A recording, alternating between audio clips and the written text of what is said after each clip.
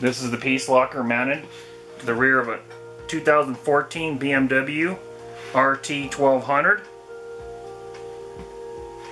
Our module is actually underneath the back right here.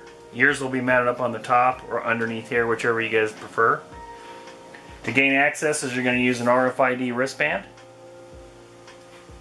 You got to come up here and make sure that the key has been on for the last 30 minutes or so. Simply wave over the module. Case will unlock. Gun lock will unlock itself. Then you can retrieve your firearm. It's going to reset here shortly. Which means that when you put this back in and you shut this, this will lock. That is now secure. Simply lock the case and you're done.